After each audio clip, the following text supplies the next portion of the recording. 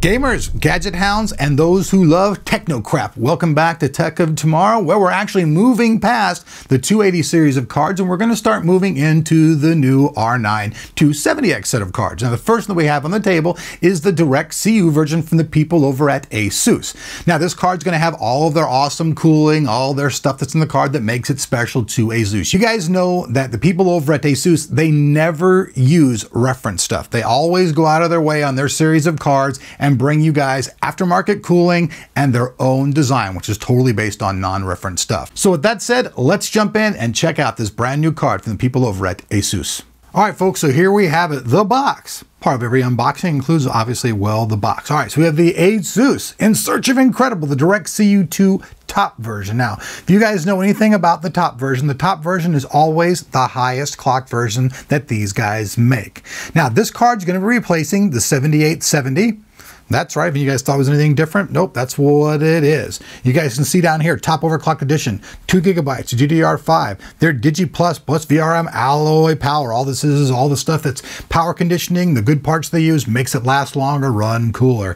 GPU tweak, you guys all know what that is. That's ASUS's, their software for overclocking and monitoring your card. Bang through all that real quick, just flip it around the back where they really just reiterate stuff. If you guys don't know it yet, DirectCU is direct copper. It means that the thing connects directly to the copper on the card, gets dissipated out through the heat pipes, and then into the metal cooling fins to keep the card cooler. 20% cooler and vastly quieter. Once again, we see the Digi plus VRM plus super alloy power, which actually is just the way that the power conditioning of the card is, the parts that they use, and it's supposed to have 30% less power noise and 2.5 times the lifespan. Once again, we see GPU tweak. Sorry, folks, I'm just trying to blaze through this. I know you guys don't really like too much about the box, but some people do, so I try to appease you all. So let's go ahead now, pop the end cap off. The R9 270X. We'll go ahead and get that out of the way. So we see a box in a box. I actually got a little bit of damage in shipping there. Had to kick the shipper's butt. It was UPS though, so what do you expect? All right, so there we go. We're gonna pop the cap. Here we see all the accessories. I'm gonna real quickly go over these. A lot of you guys said that you didn't want me to spend a lot of time on them, but you did want to see them. So I won't spend a lot of time on them, but I'll still let you see them. So quick, speed setup. What, we're doing speedy. Molex, 6 pin. Crossfire cable. Driver.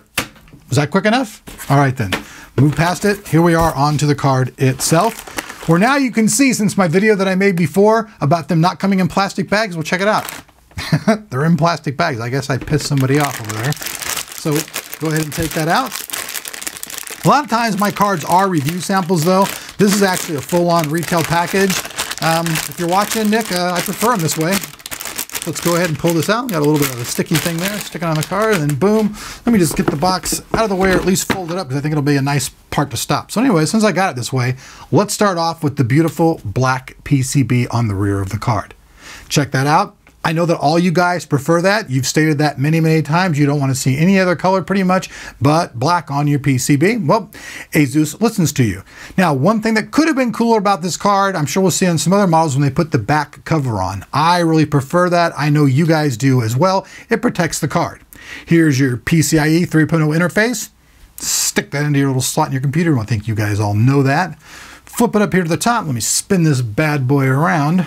And I want to take note of something here. Do you see these power connectors?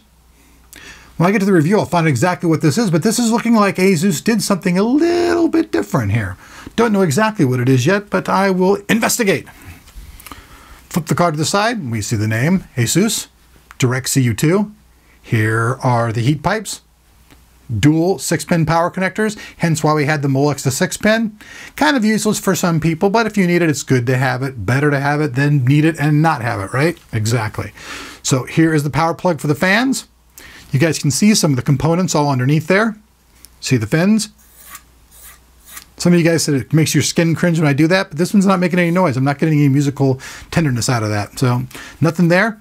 2-slot solution. You guys can see that. More of the heat pipes down here.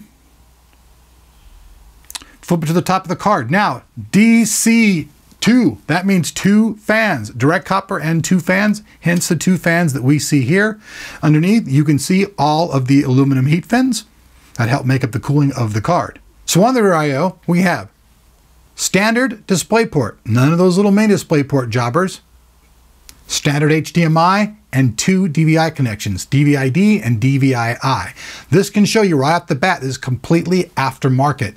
When you see a card directly from AMD, it's going to have a single DVI, no standard DisplayPort. You're going to see 2 of those mini DisplayPorts, which I don't even like. They're only good for people who own Macs. I mean, if you don't own a Mac, those mini DisplayPorts are almost useless. So I'm glad that ASUS took the time to take that out. So that's it, folks. The card, the content, and that's it. All right, so, well, that's the unboxing, and now I've got to part with the cards. It's got to go on the test station, but I don't want to part with it. It's a nice looking little card, nice price. Well, so that's it, folks. If you guys like this video, hit that like button. Also, if you guys would like to see a video on some articles comparing this directly against the various 280s, let us know that as well.